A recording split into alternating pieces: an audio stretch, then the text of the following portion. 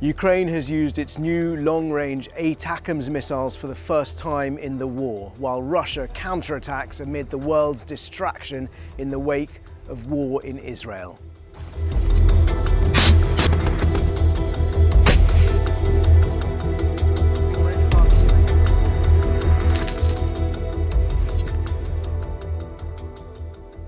My name is Jerome Starkey. I'm the defence editor at the Sun newspaper, and this is your weekly roundup of the most important news of the war in Ukraine.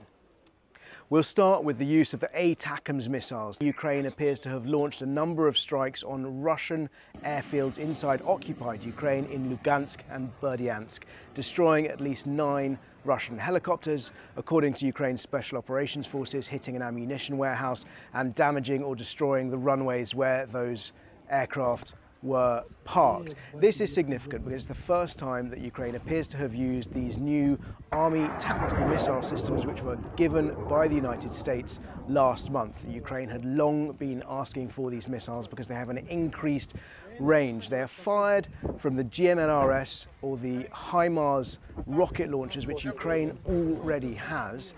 There are 2 types of ATACMS missiles. One has a range of just over 100 miles and one has a range of about 190 miles. Now we understand that the ones Ukraine have the range of about 100 miles. That's significantly longer than the 70-mile range of the regular HIMARS missiles which they've been using up to this point. It's not, however, their longest range munition. We know that they have the Storm Shadow and Scalp cruise missiles, air-launched cruise missiles, which have been given by France and the UK, and those have already been in use in Crimea to significant and spectacular effect against the headquarters of Russia's Black Sea Fleet, and indeed against the dry docks, the repair docks, where a Caliber-class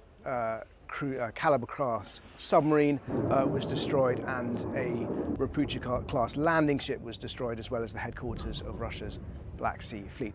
Nonetheless, having a long-range ground-launched missile with such a range that can be fired from a mobile launcher is a significant development, significant edge to Ukraine's capability in the fight.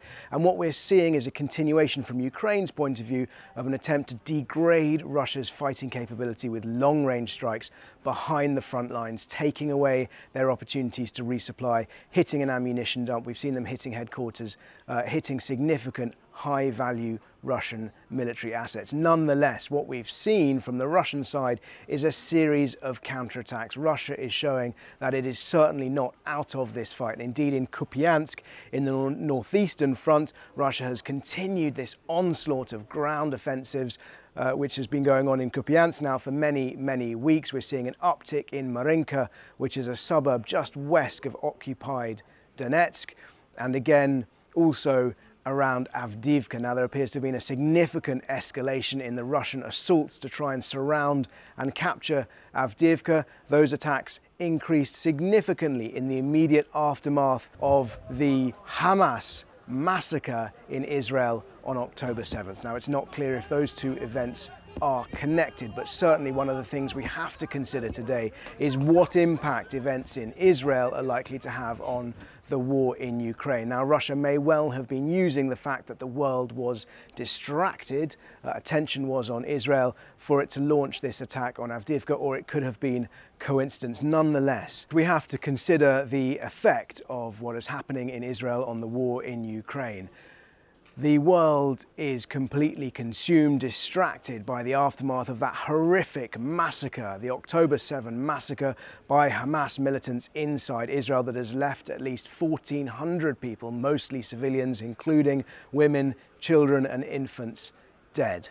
The impact of such a spectacular, devastating, horrific massacre by Hamas fighters inside Israel has been to take up the oxygen of the world's attention, to divert much of the world's attention to what is happening in Israel and away from Ukraine. Now that is potentially to the advantage of President Vladimir Putin, as he hopes, as he relies on trying to outlast Western resolve, indeed trying to outlast the West's attention span. Today, President Putin has landed in China and has been photographed standing shoulder to shoulder with President Xi Jinping at the 10th anniversary of his Belt and Road Initiative. Now, both President Putin and President Xi Jinping potentially standing to gain from the chaos that may be about to unfold in the Middle East as Israel threatens to wipe out Hamas, and international watchers fear other countries may be drawn into that conflict. This is President Putin's first visit outside the countries of the former USSR since he was indicted on war crimes by the International Criminal Court in The Hague. Now, of course, President Xi Jinping has previously promised a friendship with no limits with Moscow, but in fact, that promise has not borne the results that Russia would have liked. We know that President Putin wanted more support from China for his war in Ukraine. Crucially, what he needed was for China to turn on the supplies of weapons and ammunition. And so far, we understand that Beijing has not done that. That has forced President Putin to look further afield, most notably to North Korea, which is why he invited Kim Jong-un of North Korea to Russia at the end of this summer.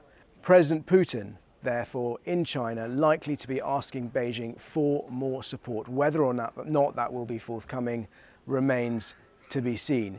Ukraine soaking up those Russian attacks, continuing its long-range assaults behind the front lines.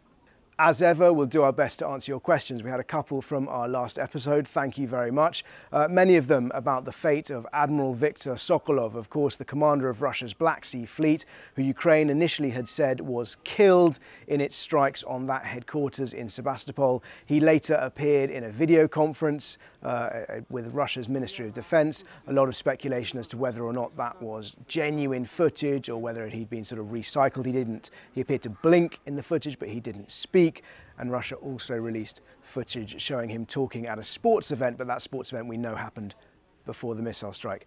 The short answer is whether or not he is alive or dead remains unclear, unproven.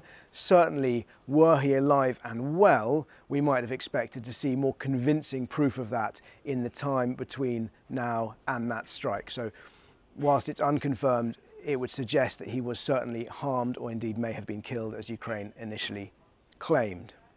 Another question as to whether, does Ukraine have any realistic chance of resisting the behemoth, the might of such a huge neighbour as Russia? It's a good question because often, invariably, conflicts come down to logistics. Which country can supply the money, the men and women, the weapons and ammunition to sustain the fight?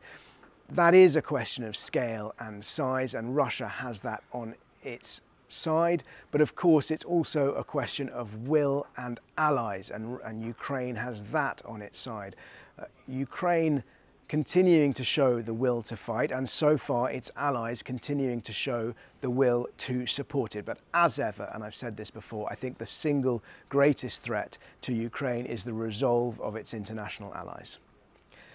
As ever, if you have any questions, please ask them in the comments below and we will endeavour to answer them in our next episode next week. Thank you.